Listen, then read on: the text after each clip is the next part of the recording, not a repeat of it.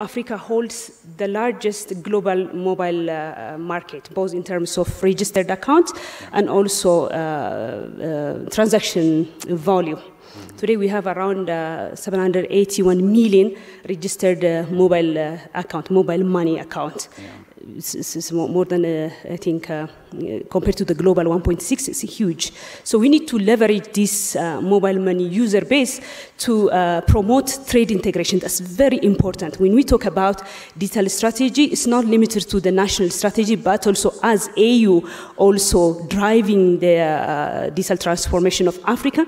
So we need to promote the trade integration using the mobile money account, which is really a huge capacity and enabling factor for the trade integration. Apart from that, as you said, we can also build Africa's digital economy using the mobile money user base that we have today. And as I said earlier, the outlook of Africa's digital transformation is very promising.